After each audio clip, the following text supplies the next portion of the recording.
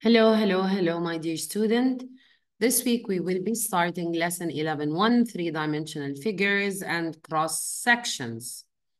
The essential question of this lesson is how are three-dimensional figures and polygons related? After you're done with this lesson, you will be able to identify three-dimensional figures and their relationship with the polygons to solve problems. Let's go through over our lesson. We have 5 different concepts that will be covering throughout this lesson. First example is to develop Euler formula. How many vertices, faces, edges does each prism contain?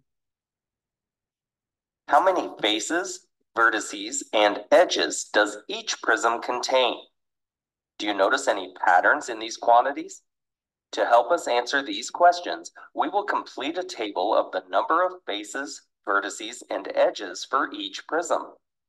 Remember, a face is a single surface, a vertex is a corner point, and an edge is a line segment that connects two vertices.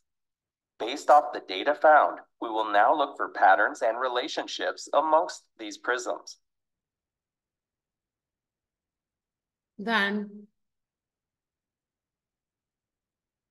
we'll try to answer this question. How many faces, vertices, and edges do the pyramids have? Name at least 3 patterns you notice. Next, the formula states that the sum of the number of faces and vertices of a polyhedron is 2 more than the number of its edges. This is a very important formula that we will be using through our studies. And then we will apply Euler's formula in this polyhedron. We'll solve it, as you can see here in our lesson. In example 3, we will describe the cross section. What do we mean by a cross section? Here,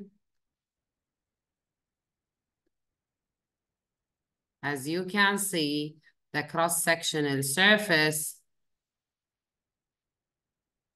how is it done,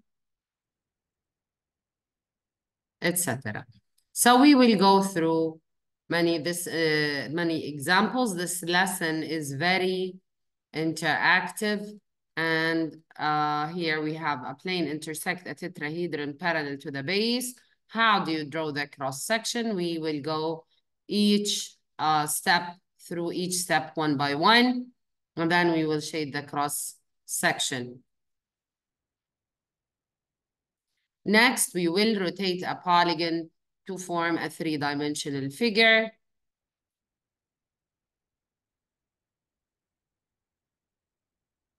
Here.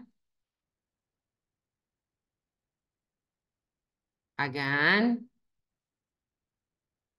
etc. So this lesson is very, again, interesting. And we have here the rotation of polygons. How do we rotate it? Then we have so many examples that we will solve to make sure that you have understand this lesson as you have understood all the previous lessons. And that's it for this week. I hope you will be safe, happy, and understanding. Have a good day, everybody.